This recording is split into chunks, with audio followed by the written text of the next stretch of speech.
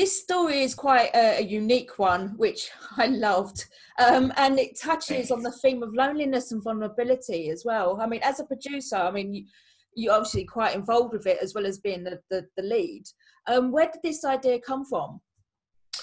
John Stevenson, who wrote and directed and edited the film, stumbled across Rent a Friend, which was an actual source material from the 80s, where there was a guy in a sweater sitting in an armchair talking directly into the camera, saying stuff like, you know, I know this sounds kind of weird, but I've been waiting for this for a long time, and I just want to be your friend.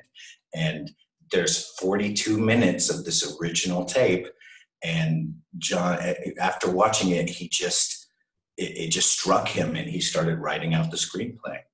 And the rest, as they say, is history. After seeing the film and hearing that, that's actually quite freaky. It is kind of freaky, isn't it? Yeah, it was the best source material to prepare for a role like this because I had everything I needed. Yeah, that's great. Obviously, as I just mentioned, you take on the leading role as well as producer. I mean, how easy is it to juggle those two hats? You know, I was there more as the actor. You know, I was there every day on set. And I think my job was just to kind of make sure that the spirits were lifted, because we were talking about, you know, very sad stuff and lonely stuff, and the mood could easily swirl into a place that wouldn't be productive. So I think the things that I did was keep up morale, joke around with the crew. I would stay afterwards every day for dailies. We watch the footage that we got from that day. And I mean, that really is what I did on top of the acting. Yeah, I was going to say, I mean, that obviously the subject matter is quite dark at times. Is like, how do you manage to keep yourself out of getting too dark or going too deep? Yeah, you know, I've got good friends, so I would hang out, have a drink with my friends afterwards, you know, kind of shake David from me. And you know, I've been doing this for a long time, so the easiest thing for me to do is leave the character on set. Like, do not take a character like that home with you, because it could just really screw up your personal life. So largely, it was just shake him off of me. And it helped a lot because I had those very specific glasses. When they would get my hair the right way, I would put on the clothes, and, you know, there was David.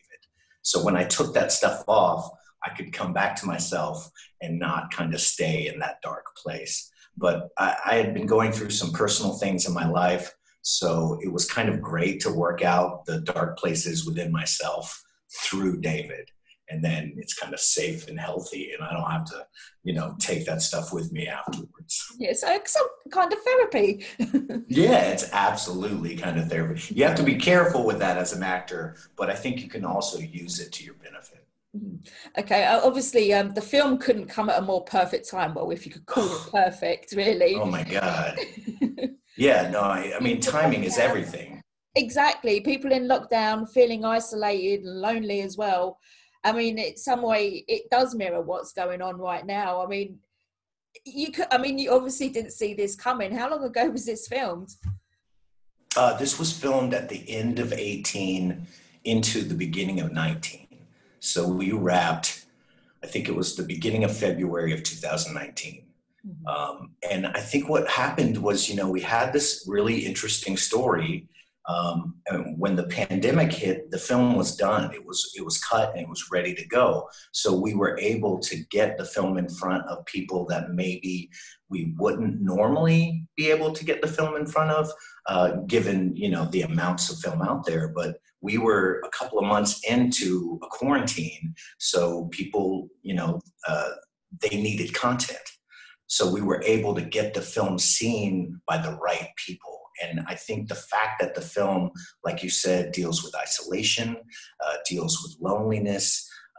David is a caretaker, which I think a lot of people connect to, taking care of their parents and whatnot, and the relationship with a screen.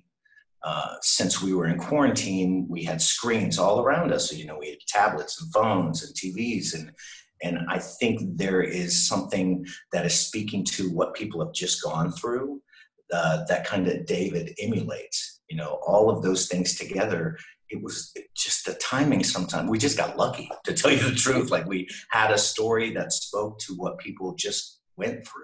So it's a lucky timing issue for sure. Definitely. Obviously, I mean, you have these conversations with Andy, who's played by Wil Wheaton, via the TV. Was it a pre-recording, or was Wil Wheaton actually set in another part of the studio? Yeah, so Wil came in for one day, and he knocked it out of the park. He was in a studio. They filmed all his stuff in one day. He came in prepped. He had choices. John worked with him on doing variances of the same lines so that they could use it over the course of the film as things slightly change in David's psyche. And just the nicest guy in the world. So when they got that footage, I was doing a play at the time. We had taken a break from filming because they had to get Wil's footage, and I was opening a play. And then once they had his footage, they cut it together and sent it to me so that I could start rehearsing with him on a screen. So that when we came back for the last 2 weeks of shooting, which was all the stuff with Wil on a TV screen, they would manipulate that video so that it would work with the back and forth. So the old TV was connected to a computer, and they had that footage on there. And Jimmy, one of the producers, would cue up the scene, and we would do it. And if I needed more time, he would pause it. He was like a puppet master. He was like manipulating Wil Wheaton in a really strange way. But it worked really well, and it's what you end up seeing in the movie.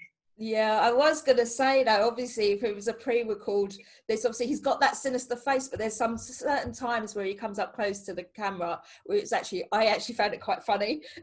Yeah, absolutely. When he goes in to like look at the room. Yeah. But he's got that perfect sinister face for it as well. I was like, well, obviously, you know, there was, you couldn't, what's the word? You couldn't like break down. Tell but like him. Yeah, you already obviously had that rehearsal with him. Yes, I mean, and I got to meet him, which helped me a lot. You know, he's a really nice guy. And I think because his performance is so interesting, which has both the side of like you like him and you want to kind of be his friend, and at the same time, he's being manipulating, and he's really kind of taken David, you know, within the story, the audience gets to decide ultimately what's going on. But he's really kind of taking David on that journey. And his work is just amazing.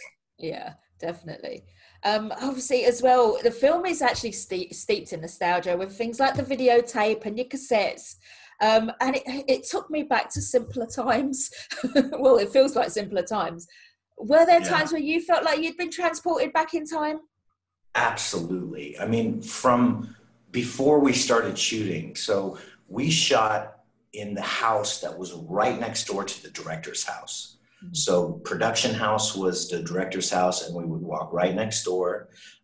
And everything that you see in the movie, for the most part, was in the house. So the art team came in, rearranged stuff. The house had a smell to it, like it smelled like my grandparents' house. It was so specific. So all I had to do was be in that place, and I was totally transported. Because that's my era. I grew up, you know, with VHS, and I would tape movies off of HBO on the super long VHS, and I would watch them over and over and over. So, I mean, that was my era through and through. So to have cassette tapes again, to have VHS, I mean, it was very nostalgic for me as well. Yeah, it always helps when you're obviously playing these roles where you are playing them in the past as well, to get you in the right frame of mind as well, I suppose.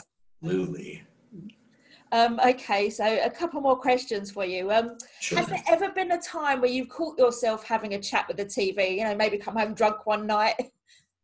Oh, you mean just in my own life? Yeah. Well, I mean, there's always the times where you like yell at the TV because a character's making the bad choice. That you're like, no, don't go in there. Of course the killer's gonna get you. You know, those kind of things. But I don't think it was such a unique experience to be face to face with the TV screen and be interacting as if, you know, because now we do it all the time, right? Now we Zoom and I'm just talking to a screen, right? Which is the same thing, essentially. With that such unique thing where the answer is always the same, at least in the beginning of the movie. You know, I'm not going to give away too much what happens, but where David learns the tape so well that he can time his questions and answers to what's happening on the screen. I've never had an experience where I was face to face with the screen and trying to connect with. It was so unique. It was so unique. Yeah. So no, normally I don't really talk to TVs. Finally, if there's anyone in the world that you could have to be your very own rent-a-pal, who would it be? Oh my gosh, alive or dead?